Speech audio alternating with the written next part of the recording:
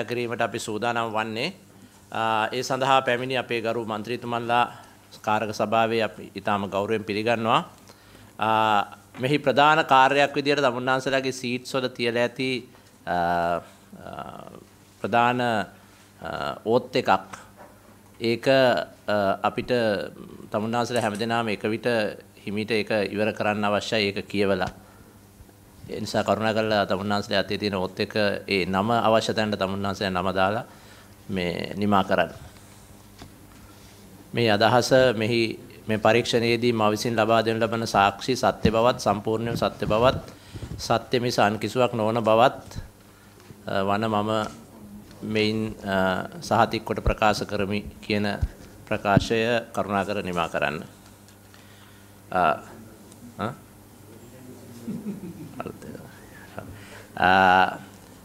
දැන් තමුන්නාන්සලා කරුණාකර මේ සභාවට හඳුන්වා දෙන්න අපි ප්‍රධාන ගණන් දීම නිලධාරිතුමාගෙන් ආරම්භ කරලා. හරි. මම කේ.ටී.එස්. රුවන්චන්ද්‍ර වරාය නාවික ගෝත් සේවා අමාත්‍යාංශ ලේකම්. මම ආචාර්ය ප්‍රශාන්ත ජයමාන්න වරාය සභාපති. මම වීරවර්ධන සන්ධ්‍යා පුෂ්පරාණි ප්‍රධාන මූල්‍ය නිලධාරී වරාය හා නාවික ගුවන් සේවා අමාත්‍යාංශයේ. මම ප්‍රධාන අභ්‍යන්තර විකරණක වරාය නාවික හා ගුවන් සේවා අමාත්‍යාංශය. නම ඔබතුමියගේ? හිමාලි විජේරත්න. මම ජී.වී. රවිප්‍රිය අධ්‍යක්ෂක රේගු ජෙනරාල් බෝඩ් මෙම්බර්. මම නීතිඥ ලක්මා රත්නායක ජය කන්ටේනර් ටර්මිනල්ස් ආයතනයේ සභාපති. නීතිඥ ඉසුරු බාලපට බැඳි අධ්‍යක්ෂ වරාය අධිකාරිය. මම උපුල් ජයතිස්ස කළමනාකාර අධ්‍යක්ෂක ශ්‍රී ලංකා වරාය අධිකාරිය. මම පී.ඒ. සතුල කුමාර අධ්‍යක්ෂ මණ්ඩලය. ගායන ආගිවත්තගේ සභාපති වරාය අධිකාරිය. සුසන්ත අබේසුරවර්ධන අතිරේක කළමනාකාර අධ්‍යක්ෂ වරාය අධිකාරිය. අක්ෂර නිසංක අතිරේක ලේකම් විවරාමාත්‍යාංශයේ බෝඩ් මෙම්බර්. වෛද්‍ය අජිත් මෙන්ඩිස් අධ්‍යක්ෂක මණ්ඩලයේ සමාජික. කපිතාන් ලක්ෂී වසන්ත සීනියර් ඩිපුටි හාබර් මාස්ටර් ශ්‍රී ලංකා පෝස්ට් ඔතොරිටි. ලාල් වීරසිංහ ප්‍රධාන මෙහෙයුම් නිලධාරී ව්‍යාපාර මෙහෙයුම් ශ්‍රී ලංකා වරාය අධිකාරිය. නලින් අපොන්සු ප්‍රධාන මෙහෙයුම් නිලධාරී මානව සම්පත් හා සම්පත් කළමනාකරණ. රවීන්ද්‍ර පතිරාජ ප්‍රධාන මෙහෙයුම් නිලධාරී සේවා ශ්‍රී ලංකා වරාය අධිකාරිය. ප්‍රේමසිරිද සිල්වා ප්‍රධාන මුදල් කළමනාකරු වරාය අධිකාරිය. නලින්ද රාජසිංහ ව්‍යාපාර සංවර්ධන හා ක්‍රියාකරණ ප්‍රධානී JCT ලිමිටඩ් ආයතන වරාය අධිකාරිය. සුගන්ධිකා ලංසකාර මුදල් කොට්ටාශ ප්‍රධානී ජයා කන්ටේනර් ටර්මිනල්ස් ලිමිටඩ්. නිරෝෂන් සිරිවර්ධන මාගම්පුර වරාය කළමනාකර පුද්ගල සමාගමේ කළමනාකාර අධ්‍යක්ෂ. ඉන්දික ගිරාගම මාගම්පුර වරාය කළමනාකර පුද්ගල සමාගමේ සභාපති. මම එස්.එච්. තිලකපාල ප්‍රධාන කළමනාකරු සුබසාධක සහ කාර්මික සම්බන්ධතා ශ්‍රී ලංකා වරාය අධිකාරිය. ලෂාන්ද සිල්වා JCT ලිමිටඩ් ආයතනයේ කළමනාකාර අධ්‍යක්ෂක. හවුසානා හුසේන් ප්‍රධාන ඉංජිනේරු සැලසුම් හා සංවර්ධන වරාය අධිකාරිය. ගායන ලියනගේ ප්‍රධාන අභ්‍යන්තර විගණක ශ්‍රී ලංකා වරාය අධිකාරිය. සාවියා මිස්කින් ප්‍රධාන කළමනාකරු සේවා සැපයුම් ශ්‍රී ලංකා වරාය අධිකාරිය. අපර්ණා තිලකරත්න ප්‍රධාන නීති නිලධාරී ශ්‍රී ලංකා වරාය අධිකාරිය. හරි නේද? මෙහි මේ පළවෙනි සටහනට අපි ආරම්භයක් විදිහට ඉදිරියට යෑම සඳහා 2019 20 21 වර්ෂ තුනේදීම ඉලක්කගත ආදායම ඉලක්කගත වර්ධනය ඉලක්කගත නැව් ප්‍රමාණය ඉලක්කගත මෙහෙයුම් කන්ටේනර් සංඛ්‍යාව ඉලක්කගත කාලය මේ සියල්ලෙන්ම මේ අවුරුදු තුනේම යම්කිසි ඩවුන්ෆෝල් එකක් පේනවා. මේක කොයිඩ් සම්බන්ධ තත්වයක් කියලා උපකල්පනය කරලා සිටීම නිවැරදිද? එහෙම නැත්නම් මේක වෙන විශේෂ හේතුවක් කොළඹ වරාය සම්බන්ධයෙන් තියෙනවද ලේකම්තුමා? මේ කාල පරිච්ඡේදයේ තියෙන සමස්තයක් හැටියට ගත්තොත් ප්‍රධාන වශයෙන්ම බලපාලා තියෙන කොවිඩ් කියන කාරණය. ඒ වුණාට 2022ත් ඉලක්කගත ආදායම බිලියන 60ක් වෙනකොට ඒක බිලියන 45යි 21 ඔව්. 19 එහෙමයි 19 40 වෙලා තියෙනවා. ඔව්. 38යි. ඒ 19 දිගටම වර්ධනයේ ලොකු ප්‍රශ්නයක් පේනවා. මේක ඒ වගේම අපි ඉදිරියට ගිහිල්ලා මේක කතා කරනවා මූලික වශයෙන් මේ ඔඩිට් මෙතන ඉන්නවද ඉන්ටර්නල් ඔඩිටර්? පොඩ්ඩක් නැගිටින්න ඉන්ටර්නල් ඔඩිටර් වරාය අධිකාරිය. ඔව්. ඔබතුමියගේ ඉන්ටර්නල් ඔඩිට් රිපෝට්ස් කොච්චර අවුරුද්දකට සාමාන්‍යයෙන් දෙනවද?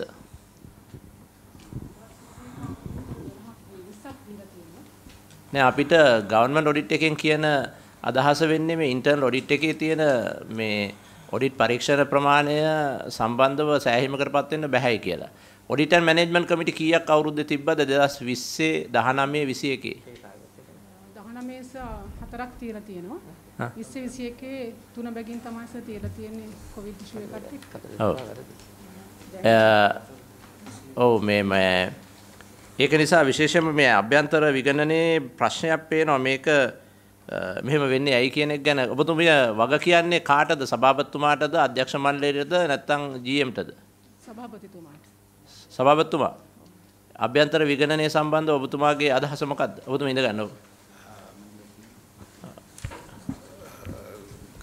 කරු සභාපතිතුමනි අභ්‍යන්තර විගණනයේ ඔවුන්ට කාර්යපටිපාටි ගොඩක් පැවරිලා තියෙනවා. ස්පොට් චෙකින් කරන එක අවශ්‍ය තියෙන ඩිවිෂන්ස් වල ඒ කියන්නේ පුද්ගලයන්ගේ පැමිණීම ඒ හා සම්බන්ධ දේවල් ඊට අමතරව මට පේන්නේ දැන් අභ්‍යන්තර විගණන සඳහා තිබිච්ච ඩියුටි ලිස්ට් එකක් ඇතිනේ.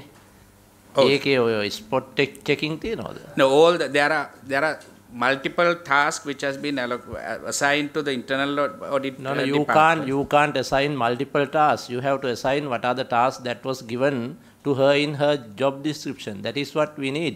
You can't assign what you like. That is what I am just asking. That is the maybe reason that we are not getting expected outcome from that division. කී දෙනෙක් වැඩ කරනවද internal auditor මේ division එකේ? විශාල පිරිසක් ඉන්නවා. කී දෙනෙක් ඉන්නවද? කරන්ට් ස්ට්‍රෙන්ත් එක 53ක් ඉන්නවා. ඉතින් මේ මං හිතන්නේ අපිට හම්බෙච්ච ලොකුම ඉන්ටර්නල් ඔඩිට් ඩිවිෂන් එක ලංකාවේ ආයතනයක. නැස ඒකේ වුණාට අපිට කම්පියුටර් ස්ටාෆ් එක account නෑ මේ පේන ඇද්දිද මේ වෙන වෙන ටාස්ක් දෙනවා වායහිකුත් පේනවා. ඒ නිසා අපි කරුණා කරලා බඳවා ගැනීම පටිපාටිය ඇතුලේ ඉන්ටර්නල් ඔඩිට් ඩිපාර්ට්මන්ට් එක වරායේ ඊටාම වැදගත්. ඉන්ටර්නල් ඔඩිට් ඩිපාර්ට්මන්ට් එකේ අවශ්‍ය දේ මිසක මේ වෙන වෙන ටාස්ක් දෙන්න එපා ඒකට. එතකොට වෙන්නේ ඒගොල්ලෝ ජොබ් එක කරන්නේ නැතුව අනිත් ටික ඔක්කොම කරાવી. ඔබතුමා ඉඳ ගන්නවා. ඒක තමයි මේකේ ප්‍රශ්නේ මට පේන්නේ.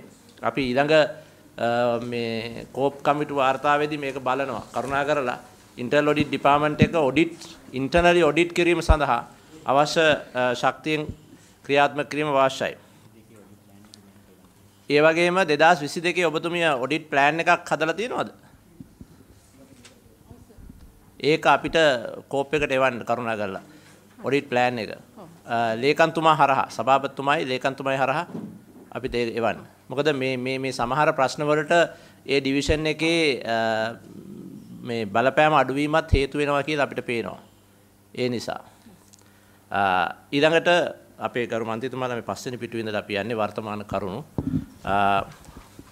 හම්බන්තොට වරාය ඉදිකිරීම සඳහා ලබාගත් ණය ගිණුම්ගත නොකිරීම කියන එක. මේ වරාය ඉදිකිරීම ගැන ප්‍රශ්නයක් හෝ වරාය විකිණීම ගැන ප්‍රශ්නයක් නෙමෙයි මේ මොහොතේ මේ මතු කරන්නේ. වරාය ඉදිකිරීමයි වරාය විකිණීමයි දෙකම ප්‍රශ්න විදියට තියෙනවා. ඒක නෙමෙයි. ඒ දෙකම නමුත් මම මේ අවස්ථාවේ මතු කරන්නේ හම්බන්තොට වරාය ඉදිකිරීම සඳහා ලබාගෙන තිබූ විදේශ ණය වලින් 2017 නොවැම්බර් 30 වෙනි දිනට අධිකාරියේ ගිණුම් වල ඉතිරිය පැවති රුපියල් මිලියන 147ක් වූ ණය හා පොලී ශේෂය සහ රුපියල් මිලියන 31.5ක් වූ විදේශ විනිමය රුපියල් මිලියන 31545ක් නේද?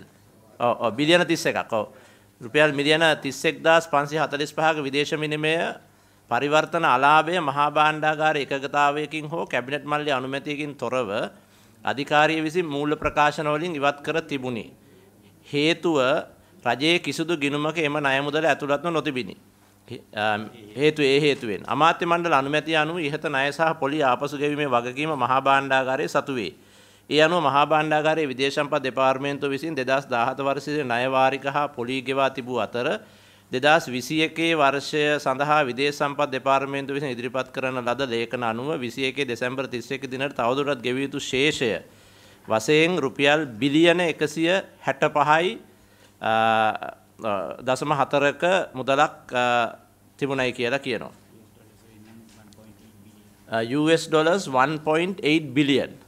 දැන් මෙතන වෙලා තියෙන්නේ ගරු මන්ත්‍රීතුමාලාගේ අවධානයට මෙතන වෙලා තියෙන්නේ මේ ණය මුදල හම්බන්තොට වරාය හැදීම සඳහා ගන්නා ලද ණය මුදල. හැබැයි ඒ ණය මුදල් හම්බන්තොට වරාය විකිණීමේදී ඒ මුදල් වෙනම account එකකට දාලා මේ ණය මුදල ගෙවන්න යෙදුවේ නෑ. මොකද මං හිතන්නේ ඒ වෙලාවේ රජයේ තිබිච්ච අදහස තමයි හම්බන්තොට වරාය හදන්න ගත්ත ණයවල පොලිය අඩු නිසා ඒ ණය ගෙවන්න ක්‍රමානුකූලව ගෙවන්න දාලා මේ ගත්ත මුදල් වෙන වැඩවලට රජේ පාවිච්චි කරනවා කියන එක ඒවා ඉවරයි. මොනවටද ආයෝජනය කරලා කියලා තියෙනවද මොනාරි ඔඩිට ආයෝජනය කරලා කියන්නේ ඒවා ඉතින් ප්‍රධාන භාණ්ඩ අරගෙන භාණ්ඩාගාරයේ තැන්පත් කරලා තැන්පතුවක් විදිහට තියාගෙන ඒක ඒ ටික දැන් වියදම් කරලා ඉවරයි. ඒක මේ ලෝන් එක ගෙවලා නැහැ. ගෙවලා නැහැ පොඩ්ඩක්වත්. ඒක යවන්නේ රජයෙන්. ඔව් ගෙවනවා හැම අවුරුද්දෙම ගෙවනවා. හැම අවුරුද්දෙම මේක ගෙවනවා. හැබැයි අර මුදල් ඒ වෙලාවේ වරාය අධිකාරියේ සම්බන්ධකින් තොරවයි ගෙවන්නේ. දැන් මහා භාණ්ඩාගාරයේ ගෙවන්නේ. කැබිනට් මහා භාණ්ඩාගාරයේවත් මහා මේ වරාය අධිකාරියට ඒකේ බරක් නැහැ. මහා භාණ්ඩාගාරය ගත්තා මේ සල්ලි ටික අරගෙන ඒක වෙනම වියදම් කරගත්තා. ඒ අතරේ ලෝන් එක සර්විස් කරනවා මහා භාණ්ඩාගාරය. හැබැයි එතන ප්‍රශ්නයක් තියෙනවා. ඔඩිටින් ප්‍රශ්නයක් තියෙනවා. ලෝන් එක සර්විස් කරාට ඒක accounting arrangement එකක නෙවෙයි යන්නේ. මේ ලෝන් එක balance sheet එක මේ ලෝන් එක පෙන්නන්නේ නැහැ. ඒ කියන්නේ මේ ආණ්ඩුවේ ණය ඇතුළට මේක ඇතුලේ වැහිලා තියෙන්නේ මේක. ආණ්ඩුවේ ණය මේක ගෙවනවා. වාර්ෂිකව ගෙවනවා මාසික. හැබැයි ඒක හැංගිලා තියෙන්නේ. මොකද මේ ණය ප්‍රමාණය වකීමෙන් කියන්න පුළුවන් දොට්ටු ජෙනරල් තුමාට මේක අපේ වාර්තාවල දිගින් දිගටම කියලා තියෙනවා. 2000 රජයේ විදේශ ණය ප්‍රමාණය ඇතුලේ හම්බන්තොට වරායට ගත් ණය ඇතුළත් වෙලා නැහැ කියලා කියන්න පුළුවන්. ඒක අපේ වාර්තාවල දිගින් දිගටම තියෙනවා. ඒක විශාල ප්‍රශ්නයක්. ඒ කියන්නේ නෑ අධිකාරියේ බැලන්ස් ෂීට් රජයේ ගිණුම් වලවත් ඒ දෙකේම තියෙනවා. ගිණුමෙත් නැත්නම් ඒක ලොකු ප්‍රශ්නයක් නෑ. ඒක ඇත්තටම ගිණුමේ නෑ. නමුත් ගෙවීම කරනවා. ගෙවීම ප්‍රෝග්‍රෑම් එකේ යනවා මේක. ගෙවීම කරනවා රජයේ සාමාන්‍ය වියදමක් විදියට. ණය ගෙවීමක් විදියට නෙවෙයි යන්නේ. වරාය ගිණුම් වල පොත්පත් වල තියෙනවද කියන එක නෑ.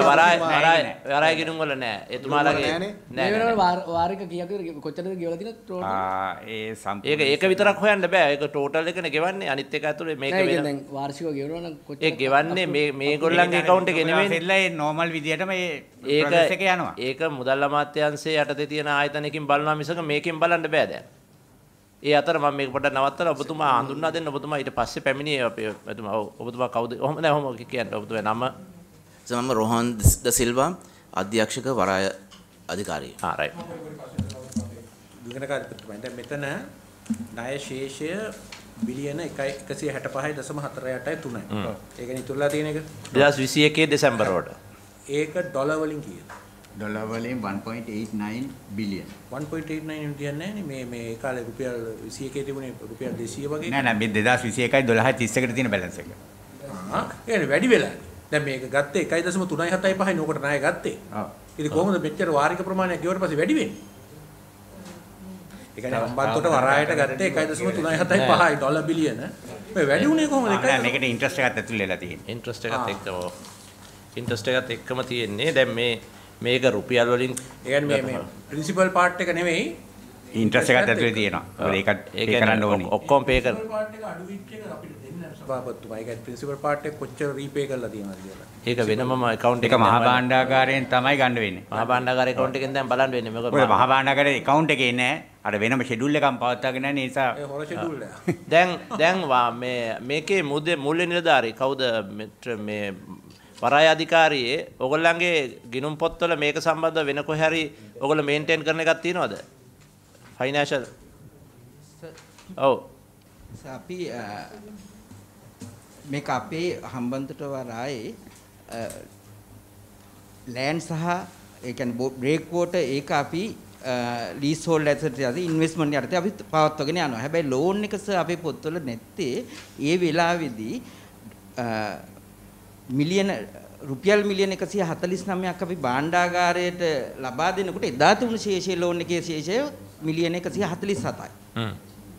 බිලියන 140 බිලියන දෙකකුත් අඩුවේ. එතකොට අපේ පොත්වල අපිට තියාගෙන යෑමේ හැකියාවක් නැහැ. අපිට ඇසෙට් එක ඒ කියන්නේ සම්පූර්ණ මුදලම අපි හම්බන්තොට වරායට ආශ්‍රිතව වරාය අධිකාරිය කරන කුමන හෝ වෙන සම්බන්ධතාවක් දැනට තියෙනවද? දැනට සර් තියෙන්නේ අපි සම්බන්ධ වෙලා තියෙන්නේ HIPG සහ HIPS කියන සමාගම් දෙක පිහිටුවල තියෙන ඔය 99 අවුරුද්දේ ලීස් එක කරගෙන යන්න. ඒකේ අපිට එකක 115කුත් එකක 151කුත් තියෙන විදියට තියෙනවා. ඒ 151 තියෙන්නේ කොයි එකේද? ඒකේ තියෙන්නේ සර් අපි ලෑන්ඩ් එකයි අපි පොත්වල තියන් ඉන්නේ. අනේ ඒකට සම්බන්ධ එක. ඔපරේෂන් පැත්ත නෙමෙයි. ඒ 151 රෙප්‍රසන්ට් කරන්න ඕගොල්ලෝ අධ්‍යක්ෂකලා කී දෙනෙක් දාලා තියෙනවද ඒකට? අධ්‍යක්ෂක මණ්ඩලය දෙන්නයි. ඒ අධ්‍යක්ෂක මණ්ඩලයට ඒ අය පත් වෙන්නේ ඕගොල්ලන්ගේ අධ්‍යක්ෂක මණ්ඩලයෙන්ද අමෙතුතුමාගෙන්ද? අපේ අධ්‍යක්ෂක මණ්ඩලය. අධ්‍යක්ෂක මණ්ඩලය. රයිට්. හරි. ඉතින් ඒ වගේම සර් මේ පොත්වල අපි self financing institute එකක් අපිම ණය ගවාගෙන අපිම ණය අරගෙන අපිම සංවර්ධනය කර ගන්නවා. ඉතින් අපිට ADB, World Bank, JICA loan වලට යනකොට අපේ balance sheet එක මේ ලෝන් එක අපේ පොත්වලට ආදායම නැතුව ගත්ත ගමන් අපිට කවුරුත් ණය දෙන්නේ නැහැ. ඒක තමයි දැන් ඒ හින්දාද balance sheet එකෙන් අයින් කරේ? නෑ ඒ හින්දා නෙමෙයි අපි සල්ලි දුන්නා නේද? 147 මිලියන් ලෝන් එක වෙනකොට 149 මිලියන්. නේද මොකක්ද ඔබතුමා අන්තිමට කිය ප්‍රකාශයට හේතුව? ඒ කියන්නේ උන්වහන්සේලාට වෙන කවුරුවත් ණය දෙන්න හේතුවක් තියනවද මේක නිසා? නෑ අපි එහෙම ඉල්ලන්නේ නැහැ නේ. අපිට self financing කරන්න මහ භාණ්ඩාගාරයෙන් අනුමැතිය දීලා තියෙනවා. අපි කරගෙන යනවා. අපේ සම්වර්ධන කරුවා අපිම කරගෙන යනවා. හොඳයි නේ සර්. හරි. හොඳයි. හරි. එතකොට ප්‍රශ්නයක් තියෙනවානේ. දැන් මෙතුමන්ලා මේ මෙතුමා කියනවා එතුමන්ලා තමයිලු මහා භාණ්ඩාගාරයෙන් දෙන සල්ලි ගෙවන්නේ. ඒතකොට ණය ගෙවන්නේ මෙතුමන්ලානේ. ඔබතුමාලාද ගෙවන්නේ? නෑ අපි නෙමෙයි ගෙවන්නේ. අපි මුදල දුන්නනේ. ඒ මහා භාණ්ඩාගාරයෙන් සිල්වෝනේ ගෙවාගෙන යනවා. දැන් ඉන්නකො මහා භාණ්ඩාගාරයට ඕගොල්ලෝ මේ මුදලක් දුන්නද? ඔව්. එතකොට මහා භාණ්ඩාගාරයේ වරාය විකුණලා ගත්ත මුදලක් ගත්තද? ඔව්. ඔව්. ඒක ගත්තා. අපිට සතියක්වත් ලැබුණේ නැහැ. කත් හරිම වැඩක් තමයි. දැන් වරාය අධිකාරී අධ්‍යක්ෂ මණ්ඩලය කොහොමද මේකෙන් ඉවත් වෙන්න බෝඩ් පේපර් එක දැම්මේ? කොහොමද ඒක ඉවර කරලා තියෙන්නේ? නෛතිකව ඉවර කරලා තියෙනවද මේ ගණදෙනුව? නැත්නම් මහා භාණ්ඩාගාරය අපිට කියපු නිසා හම්බන්තොට වරායෙන් අපි ඉවත් වෙනවා කියලා ගහලා තියෙනවද? කැබිනට් ඩිසිෂන් එකක් මොකක් කරේ ඇතිනේ. හැබැයි සභාපතිතුමා මම හිතන්නේ කැබිනට් ඩිසිෂන් එකක් තියෙනවා අන්තිමට මේගොල්ලන්ගේ පත්වල පෙන්වන්න ඕනේ කියලා ඔය ලයිබිලිටි එක. කැබිනට් ඩිසිෂන් එකක් තියෙනවා සර්. තප්පරයකින් ඔබතුමා හිතන ඕක කියන්නේ සභාපතිතුමනි මේක ඇත්තටම මේ පබ්ලික් එන්ටර්ප්‍රයිස් ඔව්. පහුගිය කාලය තුල මේක දිගින් දිගට සාකච්ඡා කරා. එතකොට මහා භාණ්ඩාගාර විදිහට උපදෙස් දීලා තියෙනවා මේක පොත්වලට ගන්න ඕන කියන එක. මොකද මේ ඇසෙට් එක තියෙන්නේ එතනින්ද accounting treatment අනුව ඒ වත්කම තියෙන තැන liability එක තියෙන්න ඕන. හැබැයි ඒගොල්ලෝ මුදලුත් ගෙවලා ඒගොල්ලෝ පොතේ මේක තියාගත්තාම වෙන ෆයිනෑන්සින් වලට හේතු ප්‍රශ්නයක් වෙනවා කියලා තමයි ඒගොල්ලෝ කියන්නේ. හැබැයි ඉතින් ෆයිනෑන්ස් මිනිස්ට්‍රිය ඒගොල්ලන්ට මේක ඒගොල්ලෝ මුදල් එහෙමනම් ආපහු දීලා ඒගොල්ලන්ට මේක ෆයිනෑන්සින් කරන්න දෙන්න ඕන. එහෙම නැත්නම් තමයි මේ ෆයිනෑන්ස් මිනිස්ට්‍රිය මේක කරන්න ඕන කියලා අදහසක් ගන්න. ඇසෙට් එකක් නෑනේ කොහොමද ඇසෙට් එක? ලීස් ඕඩර් තියෙනවනේ. ඉතින් ඒක ඇසෙට් එකක්. ඒක ඇසෙට් එකක් බවට කොහොමද පරිවර්තනය වෙන්නේ? අනිත් එක තමයි මේක වරාය අධිකාරියට ඊළඟට ඉස්සරහා සංවර්ධනය වෙනුවෙන් ප්‍රධාන ප්‍රශ්නයක් බවට මේක පරිවර්තනය වෙලා තියෙනවා. මේක අර ගුණාගේ පස්සේ කරත් වෙන්න වගේ එනවනේද? ඔව් අනික තමයි මේක දැන් හරි මේ මෙතන තියෙන ජංගම වත්කම් මේ බිලියන් 394 ඒක ඇතුළේ ඕක තියෙනවා. එයා දන්නේ නේද?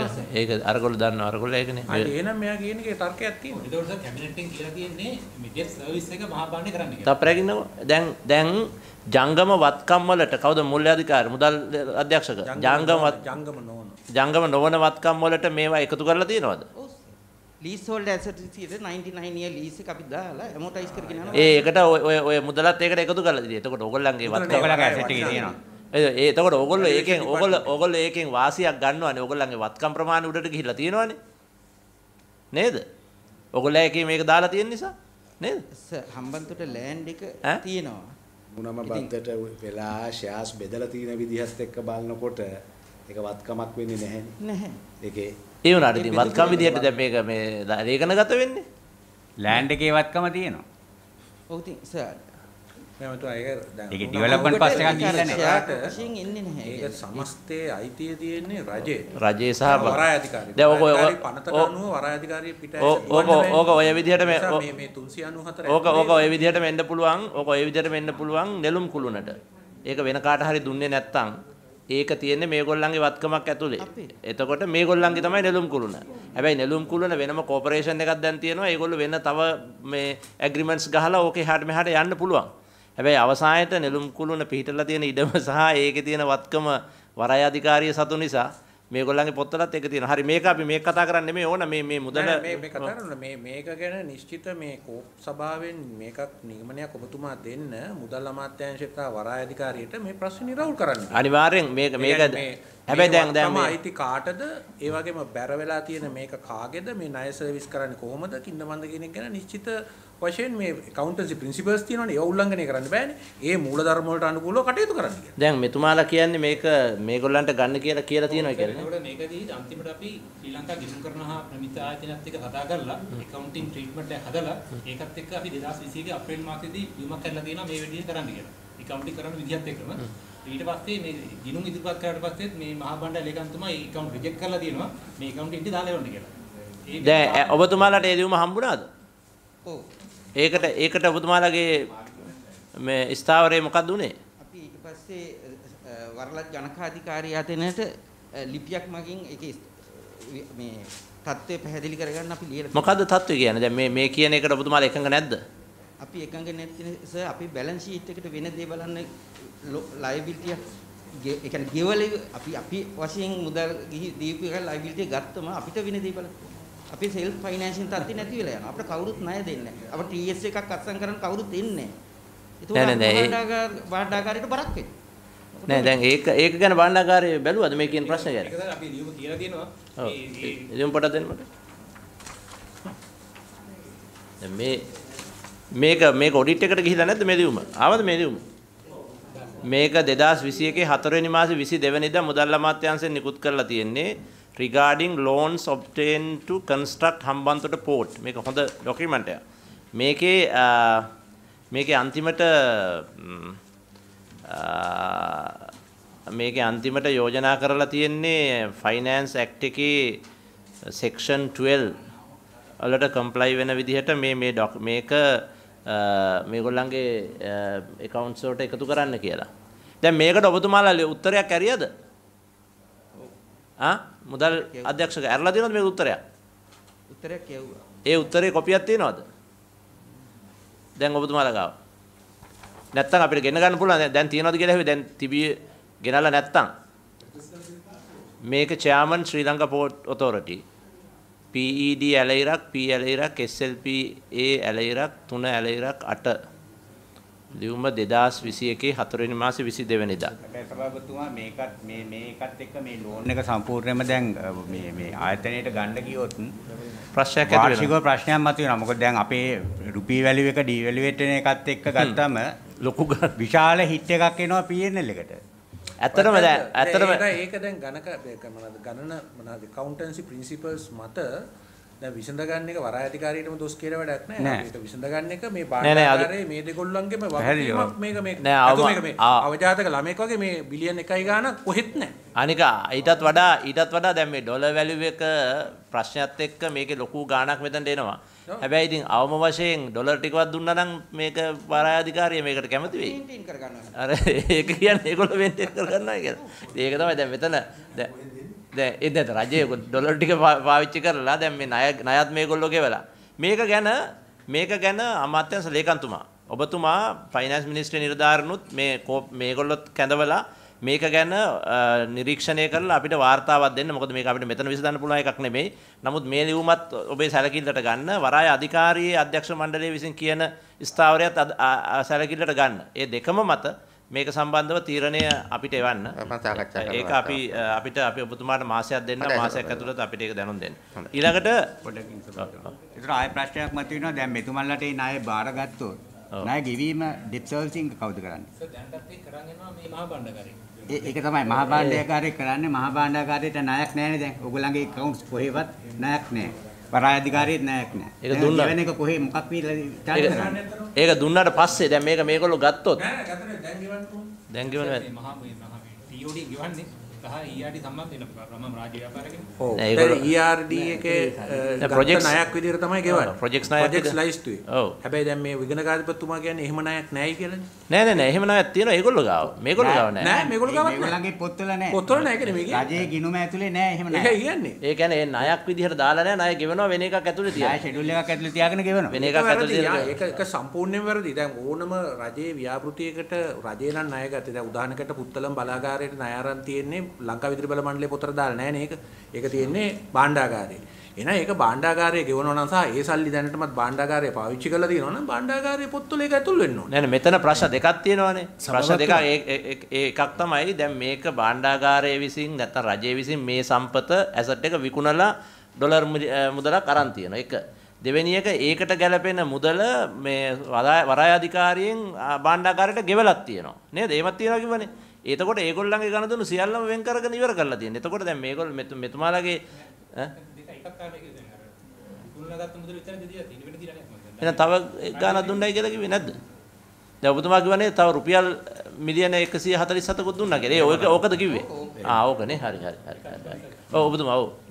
ණය ගත්තේ වරාය අධිකාරිය. නෑ ERD එක. ERD එක වරාය අධිකාරිය තමයි ඒ වෙලාවේ වරාය අධිකාරිය. දැන් ණයට වරාය අධිකාරිය නෙවෙයි නේද? රජය වෙනුවෙන් අසකලා. ට්‍රෙෂරියෙන් අරන් දීලා තියෙනවා. නෑ ඒ පස්සේ කැබිනට් ඩිසිෂන් එකේ ඉන්නේ බාර දුන්නේ. ණය අස්සම් කරේ රජේ. අධිකාරිය ඔය ණය සර්විස් කරන්න කියලා වරාය අධිකාරියට දැවන්ත පාඩු සිද්ධ වුණා. ඔය ප්‍රශ්නේ මත. ඉතින් ඒක තමයි ප්‍රධාන හේතුව උනේ ඕක ඩයිවර්ස් කරන්න. ඔව් අපි හම්බන්තොට සභාපතිතුමා දැන් අපි ඇත්තටම මේක කලින් අපිට දැනුම් දුන්නේ පාර්ලිමේන්තුවට පවා මේ වරායේ මේ වෙලාවේ ණය ගෙවන්න හැකියාවක් නැහැ. ඒකින්ද අපි මේක ප්‍රයිවටයිස් කරලා සම්පූර්ණ මුදල ගෙවුවා කියලා. නෑ ගෙව්වේ නෑ. හැබැයි ඒ වෙලාවේ අපිට දැනුම් දුන්නේ රටට දැනුම් දුන්නේ පාර්ලිමේන්තුවට දැනුම් දුන්නේ මේ මුදල ගෙවුවා. හැබැයි ඊට පස්සේ මගේ මතකයේ පාර්ලිමේන්තුවේ විපක්ෂ මන්ත්‍රීවරයෙක් විදිහට වර්තමාන අගමැතිතුමා ප්‍රකාශයක් කරා. මට මතක හැටියට ඒක එතුමා කිව්වා ඒ වෙලාවේ මේකට ගත්ත ණයේ තියෙන ඉන්ට්‍රස්ට් එක අඩු නිසා ඒක එහෙමම ගෙවෙන්න දාලා අරක වෙන වැඩ වලට පාවිච්චි කරා කියලා. හැබැයි ඒ වෙලාවේ ਉਹ කතාව කිව්වේ නෑ. ඒ වෙලාවේ සම්පූර්ණ කිව්වා. නෑ ඇත්තට දැන් මේවා දැන් නෑ මේක දැන් පොඩ්ඩක් කතා කරලා වැඩක් නෑ. ඇත්තටම ඔබතුමා නියෝගයක් මම හිතන්නේ අපි බලාපොරොත්තු වෙනවා කවුද මේ ණය ගත්තේ? වරාය අධිකාරිය මගෙන් ඍජුව ගත්ත ණයක්ද? එහෙම නැත්නම් අපේ භාණ්ඩාගාරයේ ගත්ත ණයක්ද? ඒක අපිට වෙනම හොයන්න පුළුවන්. කොහෙද තියෙන්නේ? ඔව් ඔබතුමා කියන්නේ කිව්වා. ඒක දැන් මේක දැන් ගොඩක් විවාදයට දුරුදීපු මුදලන් නිසා ඇත්තටම මේ මුදලෙන් දැන් අපිට අඩුම ගානේ රටේ මිනිස්සුන්ට දැනගන්න එපා මේ විශාල ඩොලර් බිලියන එක අර රිසර්ව් එකේ තමයි ඔකත් කියන්නේ. ඔව් නෑ ඒකෙන් අරගෙන මොනාරි පොස්සට ගෙනාවද කජු ගෙනාවද මොනාරි මොකද්ද හාල් ගෙනාවද මොකද්ද වෙලා තියෙන්නේ කියලා ඒක ඉතින් හැබැයි මේකෙන්ම ගෙනාපු එක කියන්න බෑනේ. නෑ නෑ එහෙම නේ දැන් එහෙම කරන්න දැන් ප්‍රධාන පර්ස් එකට දැන් රජේ සභාපතිතුමා දැන් මේක ලොකු මුදලක් අරගෙන ඒක මොකක් හරි නේ අපිට ඒක හොයන්න පුළුවන් මෙහෙම දැන් උදාහරණයකට රජයේ ඒකාබද්ධ අරමුදලට නැත්තම් ෆොරින් රිසර්ව් වලට මේක එක්කහු වෙනවා. එක්කහු වුණා ඒක වෙනම ඉතින් ඒකෙන් වියදම් වෙන විදිහට වියදම් වෙනවා. මේක ගෙවන එක වෙනම යනවා. ඉතින් ඒක පොලිසි ඩිසිෂන් එකක් විදිහට රට දැනගත යුතුයි. මේ ඒක වැදගත් ප්‍රශ්නයක්. ඒ නිසා අපි ඔටි ජෙනරල්ට මේක අපි බාර දෙමු. මේකේ බේසික් ෆැක්ට්ස් ටික හරියටම මේක අස්සම් කරේ කවුද? මේක පෝර්ට් ඔතොරිටි එකද කරේ නැත්නම් රජයේ විදිහටද? ඊට පස්සේ මේකේ මේ සීක්වන්ස් එක අර වාගේ ඩීටේල් එකක් නෙමෙයි. නමුත් ෆැක්ට් ෂීට් එකක් අපිට අදලා දෙන්න කියලා හම්බන්තොට වරායේ තත්ත්වය ගැන. එතකොට අපි දැනගන්නවා කවදද කොහොමද? මොකද අවසානයේ වරායේ ප්‍රොෆයිල් එකට මේ අවුල තියෙන්නේ. දැන් අද අවසානයේ වරායේ ප්‍රොෆයිල් එකට මේ සවුත් වෙලා තියෙන මේ වැඩේ නිසා ඒක නිසා ඒකනේ වැරදි කරගෙන අර අපේ මේ චැම්පියන්තුමා කිව්වා. හැබැයි දැන් වරායෙන් දැන් වරායෙන් මම ප්‍රශ්නයක් වරාය අධිකාරියෙන් ප්‍රශ්නයක් අහන්න මේ වරාය නිර්මාණය කරන්න දරපු උත්සාහය මේක මාකට් කරන්න දැරුවේ නෑ කියලා අපි කිව්වොත් මේ විකුණන්න ඉස්සෙල්ලා ප්‍රශ්නයක් මම අහන්නේ. මේ වරාය නිර්මාණය කරන්න විශාල මහන්සියක් ආණ්ඩු ගත්තා. ඒ වගේම මේ පැත්තෙන් යටින් විශාල නැව් ප්‍රමාණයක් හැමදාම යනවා කියලා මහ විශාල රිටොරික් එකක් තියෙනවා. ඒක හැදුවට පස්සේ ඒක මාකට් කරන්න වරාය අධිකාරිය මහන්සි වුණේ නැත්තේ ඇයි? ඒක ගැන උත්තරයක් තියෙනවද? කාට හරි මම දන්නේ අපි දැනුවත් ඔව් ඔබතුමා කියන්නේ ඔව් මේක මාකට් කිරීම සඳහා වරාය අධිකාරිය ඒ වෙලාවේ උත්සාහයක් දරුවා විශාල උත්සාහයක්. අපි RFP කීපයක් කෝල් කරා. නමුත් අපි දැනුත් දන්නවා දැන් හම්බන්තොට වරාය දීලත් දැන් බොහෝ කල් චීන සමාගමට. ඒගොල්ලොත් කරන්නේ. මහ විශාල උත්සාහයක් දරනවා. ඒ කියන්නේ අපි මේ වරාය හදපු එක වැරදිද? එහෙම නෙමෙයි. එක දවසකින් මේක කරන්න බෑ. නෑ දවසකින් නෙමෙයි අධ්‍යක්ෂකතුමා දැන් මේකට දැන් අපි හදලා මේක අන්තිමට කමිෂන් කරේ කවදද? 2015 නේ. එතකොට දැන් අවුරුදු 7ක් 8ක් ගිහිල්ලා තියෙනවා. ඔව් නමුත් අපි ඒ වෙනකොට යම් දුරකට ඒකේ බිස්නස් ගෙනල්ලා තිබුණා. නමුත් ඉතින් ඒ සියලුම අපි RFP කෝල් කරපු සියලුම RFP process එක යන්න පුළුවන්කමක් ලැබුණේ නැහැ. අපිට පිළිගන්න පුළුවන් වරායක් දියුණු වෙන්න කොළඹ වරාය වගේ වෙන්න අවුරුදු 100ක් 200ක් යනවායි කියන එක. ඒක නෙමෙයි මගේ ප්‍රශ්නේ. හැබැයි මේ වරාය අපි හදන්න ඇත්තේ රාජ්‍යය යම් කිසි අදහසක් ඇතුව ওই ප්‍රදේශයෙන් යන විශාල නැව් ප්‍රමාණයක් තියෙනවා. ඒවට ඒව බංකරින් ෆැසිලිටි සරවම මේකෙන් දෙන්න පුළුවන් කියලානේ. හැබැයි ඒකක්වත් වෙන්නේ නැතුව අපිට අන්තිමට ණය ගත්ත රටටම වරාය විකුණන්න වුණා වගේ කන්නේ දැන් වෙලා තියෙන්නේ. නමුත් සවත්ව මේක මේ තව ප්‍රශ්නයක් දැන් ඔය ඉස්සෙල්ලා අපි කරපු ට්‍රාන්ස්ෂිප්මන්ට් කියන එක ලංකාවේ පටන් ගත්තේ හම්බන්තොට වරායේ. එතකොට වෙහිකල් ඒ ඇරෙන්න දැන් කන්ටේනර් හැන්ඩ්ලින් වෙනවද හම්බන්තොට වරායේ? නෑ කන්ටේනර් හැන්ඩ්ලින් එතකොට කොහොමද ඩිවෙලොප් වෙන්නේ නැහැ. මොකද මේකේ නෙක්ස්ට් ස්ටෙප් එක වෙන්න ඕන කන්ටේනර් හැන්ඩ්ලින් එන්න ඕන. එතකොට තමයි ඉතින් ඒක මං අහන්නේ ඒක බංකරෙන් දැන් ඇයි ඒක වෙන්නේ නැත්තේ කියන එක දැන් මට පේන්නේ අපි දැන් මෙහෙම කිව්වොත් දැන් මේ සමහර ව්‍යාපෘති හදන්න දරන උත්සාහය තරම් ඒක මාකට් කරන්න උත්සාහය දරන්නේ නැති නිසා ඒ ව්‍යාපෘතියම අසාර්ථක වෙනව නේද කියලා. හරි අපි සභාපතිතුමා අපිට දැනගන්න පුළුවන් නම් දැන් මේක කමිෂන් කරේ 2015 නම් 15 ඉඳලා මේක චීනෙට දෙන්න ඒ කාලය තුල කොපමණ වාර්ෂික ආදායමක බ්‍රේක් ඩවුන් එකක් තියෙනවද? ඊට පස්සේ මේක චීනෙට දීලා 15%යි 155% ප්‍රතිශත වලින් මොන වගේ ආදායමක් උපයලා තියෙනවද කියලා ඒකේ බ්‍රේක් ඩවුන් එකක් තියෙනවා නම් මං හිතන්නේ ඒක වැදගත් වෙනවා මං හිතන්නේ. අපි ආයතනයෙන් ගන්න පුළුවන් අපිට මුදල් අධ්‍යක්ෂකතුමා නිකන් ශනිකව කියන්න පුළුවන් ඩේටා එකක් තියෙනවද ඔබතුමාට මේක ගැන? නැත්නම් අපි වෙනම අපි ගෙන්න ගන්නවා. අපිට 2015 මේක මේ බාර දෙන්න පෙර දන්න විදියට 15ටත් කලින් ඉඳන් 13 14 කාලේ ඉඳන්ම මේකේ ප්‍රතිඅපනයන වාහන ගෙන්නන එක යවන එක කටයුතු වුණා. 15 තමයි මම හිතන්නේ ජැටි 3ක් විතර ඉවර කරගන්න පුළුවන් වුණේ. ඊට අපි මේ ගමු ඔබතුමා කියන්න ටක් ගාලා අපිට ඊළඟට යන්න. ඒ කියන්නේ 2013 14 15 කාලේ මේකේ ආදායම කොහොමද? දැන් අර 151යි 100ට අර පොඩි ප්‍රමාණයක් එනකොට කොහොමද ආදායම කියලා. අපිට 15 නේ අපේ 15 මේ කියන්නේ අපේ 15යි 51යි අනිත් එකේ 51ක් තියෙනවා. ඔව් කියන්න. එහෙම වෙලාව යනවා නම් ඔව් ඔබතුමා බලන්න අපි ඒක ගන්න. අපි ඊළඟට යන්. ඒකදී ඒගොල්ලෝ කම්පැනි එකනේ කරන්නේ. නෑ ඒක පුලින් තිබුණේ පෙට්‍රෝලියම් කෝපරේෂන් එකනේ. නෑ මේකේ බංකරින් කවුරුත් වෙන ලංකාවේ ආණ්ඩුවේ කෙනෙක් කරන්නේ නැහැ නේද දැන් නේද? දැන් ඒකේ සම්පූර්ණ ඒක චීන සමාගමට දුන්නේ කොයි කාලෙද? 2015 නේ. ඒ කාලේම තමයි සභාපතිතුමා පාලේ CPC එකට දුන්නේ. නෑ අහන්නකොට ඒ ප්‍රශ්න. ඔව් කවුද වරාය අධිකාරියේ GM කෙනෙක් ඉන්නවද මේ කවුද ඉන්නේ DG MD ඔව් MD මේකේ බංකරින් මේ කවුද කරන්නේ? මේක 2017ට පෙර ශ්‍රී ලංකා වරාය අධිකාරීන් තමයි බංකර් බිස්නස් එක බංකරින් වලට තෙල් ටැංකි 8ක් තියෙනවා. ඒ තෙල් ටැංකි 8 බංකර් බිස්නස් එක මම හිතන්නේ 2016 වගේ පටන් ගත්ත ෂිප්මන්ට් එක තුනක් තමයි කරේ. ඊට පස්සේ මේක දැන් අලුත් HIPG කියන සමාගමට දුන්නාට පස්සේ දැන් ඒක මම හිතන්නේ තෙල් ටැංකි 24ක් තියෙනවා. 8ක් බංක නැව් වලට තෙල් ඒක මම හිතන්නේ සයිනෝපැක් කියන සමාගමට HIPG කියන සමාගමෙන් දීලා තියෙනවා. ලිට්‍රෝ ගෑස් එකට ටැංකි 3ක් තියෙනවා. CPC එකට තියෙනවා ඒවියේෂන් එකට එයාපෝට් එකට දෙන්න තෙල් ටැංකි 3ක් ග්ලාස් ගෑස් එකට තියෙනවා තෙල් ටැංකි 10ක් දැනට තියෙන විදිහෙමයි ඔපරේට් කරන ආකාරය දැන් අවබෝධයක් නැහැ. එතකොට මාගම්පුර වරාය කළමනාකරණ සේවා පුද්ගල සමාගම කියන එක මේකට සම්බන්ධද? නෑ. දැන් ඔපරේට් කරන්නේ නෑ ඉදිරියේ ඒ කාලේ ඒ මාගම්පුර සමාගම තමයි 2017ට පෙර මැනේජ්මන්ට් අපි මම ඒ නිසා මේ සාකච්ඡාවට එකතු කරනවා තමුන්නාන්සලා 8 වෙනි පිටුවේ 8 වෙනි කාරණේ. මොකද ඒකත් අපිට ඉවර කරන්න පුළුවන්. එතකොට දැන් මේ නොවැම්බර් 2017 නොවැම්බර් මාසයේ සිට මෙහෙයුම් කටයුතු මෙතුමා කිව්වා වගේ නතර කරලා අධිකාරියේ පරිපාලිත සමාගමක් වන මාගම්පුර වරාය කළමනාකරණ සේවා පුද්ගලික සමාගම 2014 වර්ෂයේදී නැවුතෙල් මිලදී ගැනීම සඳහා පුද්ගලික බැංකුවකින් එක්සත් ජනපද ඩොලර් මිලියන 24ක ණය මුදලක් ලබාගෙන තිබුණි. එයින් ඩොලර් මිලියන 22.3ක් මෙම වාර්තාව වෙන දින විටත් පියවා නොතිබූ අතර සමාගමේ මූල ප්‍රකාශන අනුව ණය පියවීම සඳහා සමාගම සතු ප්‍රමාදවත් වත්කම් නොමැති බවද නිරීක්ෂණය විය. දැන් කෙසේ වුවද අදාළ බැංකුව විසින් ණය අය කර ගැනීම සඳහා පරිපාලිත සමාගමට සහ අධිකාරියට විරුද්ධව නඩු දෙකක් 2020 වර්ෂයේදී කොළඹ දිසා අධිකාරියේදී පවත්වාගෙන යමින් පැවතිණි. දැන් මේකේ දැන් මේ බංකරින් වැඩ සඳහා ගත්ත ණය මේ ණය ඩොලර් මිලියන 22.3ක් ගෙවන්න තියෙනවා. එතකොට ඒ අතර මේ සමාගම මේ පරිපාලිත සමාගම්පර වරාය කළමනාකරණ සමාගමේ සභාපතිතුමත් දැන් මෙතන මං හිතන්නේ නම ප්‍රකාශ කළා. ඔබතුමා ඉන්නව නේද මෙතන? ඔව්. එතකොට දැන් මේ ඒක ප්‍රශ්න කීපයක්. එකක් තමයි මේ ණය මුදල ගෙවන්න වරාය අධිකාරිය ගන්න උත්සාහය මොකද්ද? මේ පාලිත සමාගමේ 100%ම ෂෙයාර්ස් තියෙන නැත්තේ අධිකාරියට. එතකොට මේ පාලිත සමාගම දැන්ට පවත්වාගෙන යෑමේ තේරුම මොකද්ද?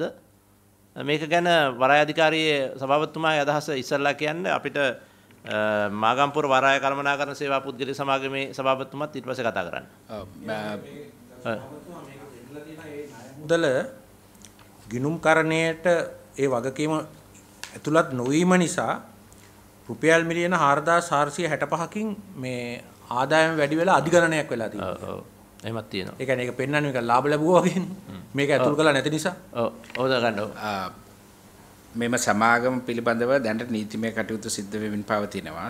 Winding up process has already started and there are 2 court cases going on at the moment and I think the 18th July 18th there is a judgment that they are expecting to do the final winding up. That is the understanding that the... Now how many people working under this At the moment there are no people, only the 2 or 3 directors are there, which was appointed by the minister just to have the legal proceedings, as well as I think... Is there any office space? No, there are no office space or nothing. This is basically a defunct company. Okay. Only now the namesake. we want you to settle this issue. Like this is also going to be another part of authorities' account. Like end of the day, this $22 million would be. 3 million. Who owns this money? නෑ මේවා ඉතින් හදලා තියෙන්නේ මේගොල්ලෝ අරක හදලානේ බංකරින්. To pay this money. Right. So definitely because they are the guarantors. So they have to pay. They have to pay. දැන් මේ මුදල ගිහිල්ලා තියෙන්නේ part of the money is available in their account actually. Magampura account part of the money is available. කොච්චර කවුද සභාපතිතුමා අපටයි මාගම්පුර සභාපතිතුමා කියන්න බෑ කොච්චර මුදල් තියෙනවද account එකේ? ගරු සභාපතිතුමා මෙම මිලියන 3ක් නේද? දැනට තිබෙනවා BOC corporate branch එකේ USD dollars 3.5ක මුදලක් සහ මිලියන 3.5ක මුදලක් සහ ඒ අනිත් මිලියන 20 ගිහිල්ලා තියෙන්නේ මොනවටද සාමාන්‍යයෙන්? ගරු සභාපතිතුමා අපිව පත් කරලා තියෙන්නේ මේ සමාගම ගඩම් බේරාවසා දැමීම සඳහා පමණයි. අපි මේ ලෝන් එක අරන් තියෙන්නේ 2014. ඒ මුදල් තෙල් ලබා ගැනීම සඳහා තමයි බංකරින් සඳහා තමයි මේ මුදල් ලබාගෙන තිබෙන්නේ. නේද බංකරින් සඳහා කිව්වට බංකරින් සඳහා මොනවා තෙල් වලටද නැත්නම් මොන හරි හදන්න තෙල් සඳහා සබතුමා තෙල් වලට ගිහිල්ලා තියෙන්නේ. ඒ තෙල් වලට මොකද කරේ? ඉතින් අපි තෙල් අරගෙන දැන් තෙල් දැවිත් මොකක් හරි මේ නිකන් නරක වෙච්ච විදියට වික්කද මොකක් හරි එහෙම කරාද? කියන්න කවුරු හරි මොකද? ඒක ගරු සභාපතිතුමා 2014 15 කාලේ තමයි වෙලා තියෙන්නේ ගරු සභාපතිතුමා. ඒක හරි කාලේ නෙමෙයි මම අහන්නේ මේ තෙල් වලට මොකද උනේ?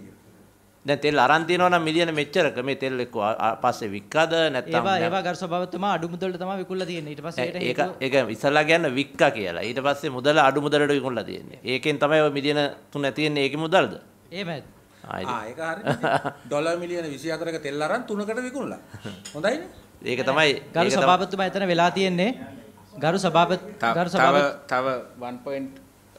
නෑ අපි ඉස්සලා පඩයි එතුමාට කියලා කියන්න මාගම්පුර සභාපතිතුමා මේක වෙලා තියෙන්නේ ඔව් කියන්න ඔව් ඒක මෙහෙම ඉතුරු නැහැ ඇති කියන්න ගරු සභාපතිතුමා මෙතන BOC එකෙන් මීට කලිනුත් ලෝන් එකක් අරන් තිබිලා තියෙනවා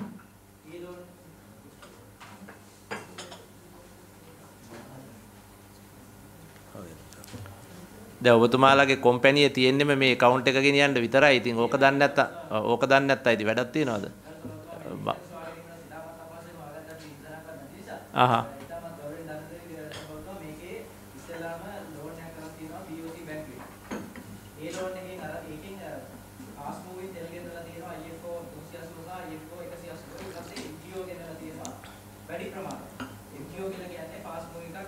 ආහා.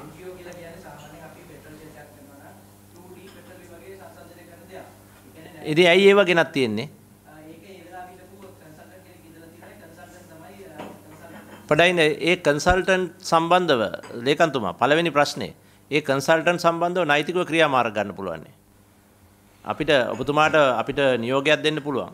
මේ අනිත් සිද්ධියට අනුව ඔය කියන කන්සල්ටන්ට් හොයාගෙන ඔය දැන් වැරදි තෙල් ගේන්න නිර්දේශයක් දීපු කන්සල්ටන්ට් කෙනෙක් ඉන්නවා නම් එයාට විරුද්ධව ක්‍රියාමාර්ග ගන්න පුළුවන්. ඒ කන්සල්ටන්ට් කොච්චර ගෙවලා තියෙනවද සාමාන්‍යයෙන්? ඈ?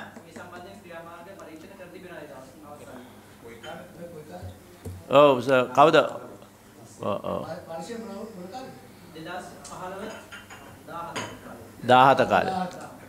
ඔබතුමා මේක මගේ කාලේ නිවැරදි හින්දා තමයි මම නැත්තම් මෙතන වැඩි මදියත් වෙන්නේ. අපි ඔබතුමාට නිසා මම මේ කෝප් සමාවේ නෑ අපිට පැහැදිලි උදව්වක් විදිහට කියන්න බෑ. මේ නිසා නමුත් මම මේකේ මේ බංකරින් එක පටන් අරන් මේ ටැංක්ස් හදලා මේ විදිහට කරලා තියෙද්දි 2015 මේ වරාය සම්පූර්ණයෙන්ම 99 අවුරුදු බද්දට දුන්නට පස්සෙත් තමයි මේ තෙල් ටික ගෙනල්ලා බංකරින් එක පටන් ගන්න වැඩ කටයුතු කරේ.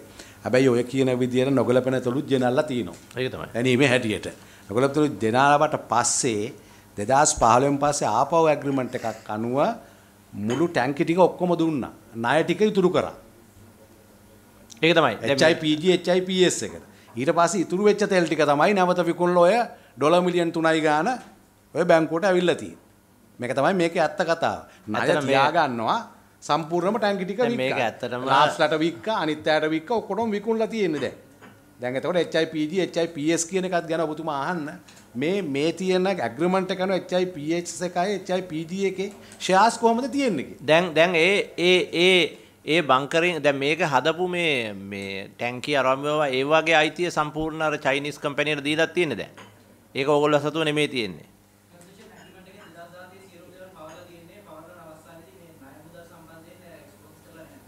මේක අන්දන්නේ රටක් දැනගත යුතු කාරණයක්. දැන් ඒක පවරනකොට වගේම සයිනෝපැක් එකට දුන්නෙත් ඒ පෙට්‍රෝලියම් එකේ තිබිච්ච එක. නෑ දැන් මේක මේ අර විකාශනය වෙන නිසා මේක රටට දැනගත යුතු නිසා මේ කියන්නේ දැන් මේ මිලියන 22.24ක මුදලට කරපු මේ බංකරින් ප්‍රොසෙස් එකම සම්පූර්ණම මේ ඇග්‍රීමන්ට් එකෙන් අර කම්පැනියට දෙනවා. නමුත් කිසිම අය කිරීමක් ඒකෙන් කරගෙන නැහැ කියන එක තමයි මේ මෙතුමාලා කියන කාරණේ. දැන් මේක සම්බන්ධව ඔව් $1 මිලියන ඔව්. ඒ කියන්නේ දැන් මේ ටැංකි පද්ධතිය ඇතුළු ඒ භෞතික සම්පත ලබා දෙන වෙලාවේ ඒ තෙල් ගන්න ගත්ත ණය පිළිබඳ කිසිම තීරණයක් අරගෙන නැහැ. ඒ අනුව එතන හිටපු කවුරු හරි අධ්‍යක්ෂක මණ්ඩලය හරි කන්සල්ටන්ට් නම් අධ්‍යක්ෂක මණ්ඩලයත් එක්ක ඇග්‍රීමන්ට් එකක් තියෙන්නේ නැති. ඒ පිළිබඳව ක්‍රියාමාර්ගයක් ගන්න ඕනේ මේ $1 මිලියන. ඒක දැන් මම කිව්වේ දැන් මේක ගැන අපි පළවෙනි ක්‍රියාමාර්ගය අපි දැනට ඉන්න ලේකම්වරයාට ප්‍රධාන ගණන්දිප නිලධාරිවරයාට ඒ අදාළ අධ්‍යක්ෂක මණ්ඩලය සහ ඒ කන්සල්ටන්ට් එරෙහිව නීතිමය ක්‍රියාමාර්ග ගැනීම සඳහා අපි ඔබට නිර්දේශ කරනවා. ඒක ඔබට තමයි බලය තියෙන්නේ ප්‍රධාන ගණන්දිප නිලධාරි කියලා. ඒ නිසා අමාත්‍යවරයෙක් හෝ වෙන කෙනෙක් හෝ වෙන කිසි කෙනෙකුට නෙමෙයි තියෙන්නේ ඔබටයි. නිසා අපි කෙලින්ම පාර්ලිමේන්තුව විදිහට මේ ප්‍රධාන ගණන් දෙනදාරිවරයාට මේක බාර දෙන්නේ. ඒ නිසා ඔබතුමා ඒක කළ යුතුයි.